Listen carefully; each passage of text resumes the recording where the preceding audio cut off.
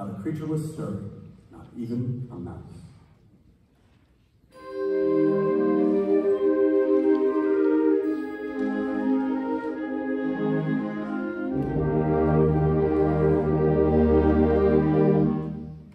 The stockings were hung by the chimney with care in hopes that St. Nicholas soon would be there.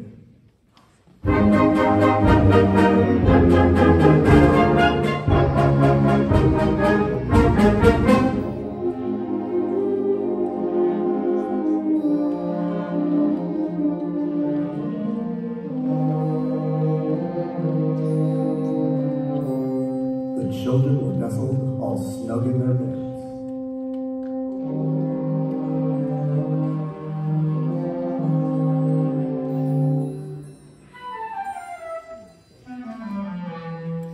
Visions of sugar plums dance in their heads.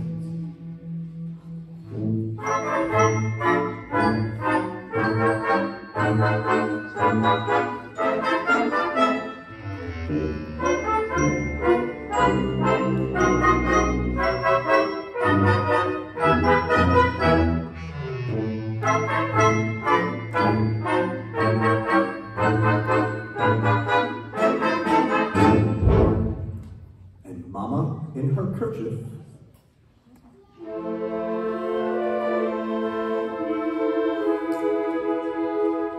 And I in my cap.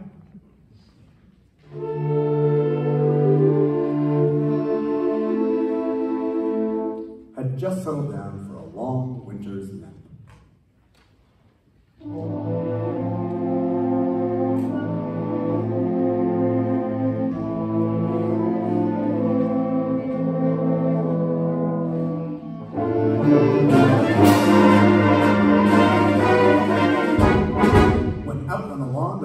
Such a clatter.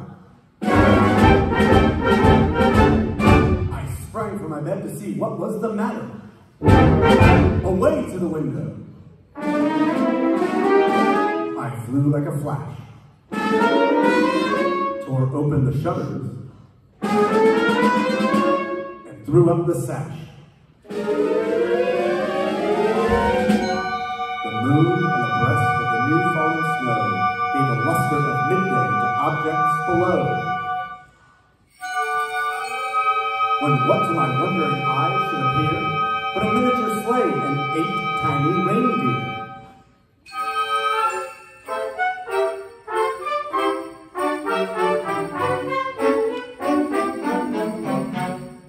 With a little old driver so lively and quick, I knew in a moment it must be St. Nick.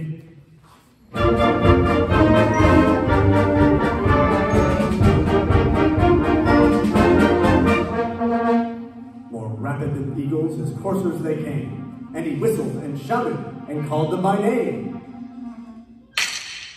Now Dasher, now Dancer, now Prancer and Vixen, on Comet, on Cupid, on Donner and Blitzen.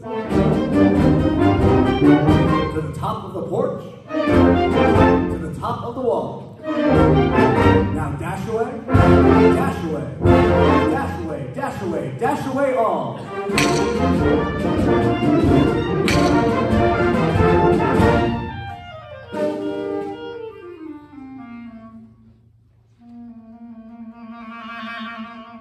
As dry leaves that before the wild hurricane fly, when they meet with an obstacle, mount to the sky.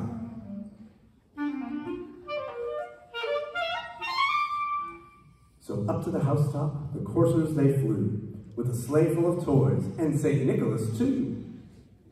And then, in a twinkle, I heard on the roof the prancing and pawing of each little hoof.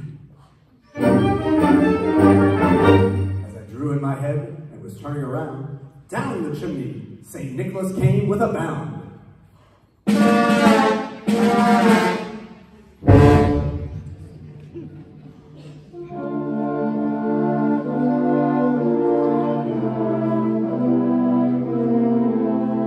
was dressed all in fur from his head to his foot.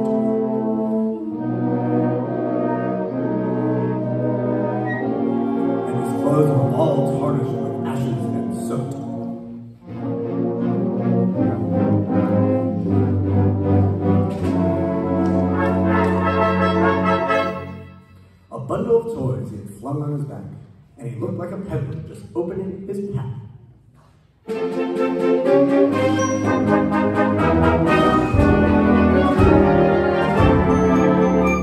His eyes, how they twinkled. His dimples, how merry. His cheeks were like roses. His nose like a cherry. His droll little mouth was drawn up like a bow. And the beard on his chin was as white as the snow.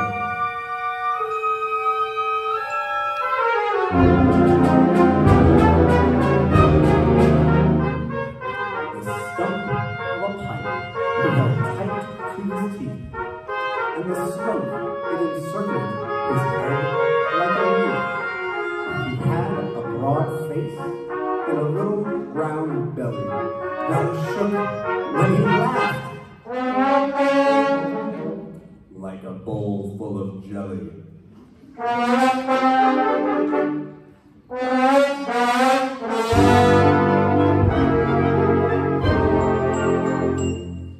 He was chubby and plump, a right jolly old elf, and I laughed when I saw him, in spite of myself. A wink of his eye and a twist of his head soon gave me to know that I had nothing to dread. He spoke not a word, but went straight to his work, and filled all the stockings, and then turned with a jerk, and laying his finger aside of his nose, and giving a nod, up the chimney he rose.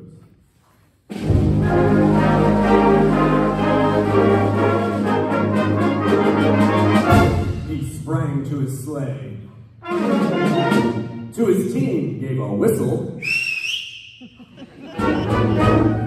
and away they all flew like the down on a thistle.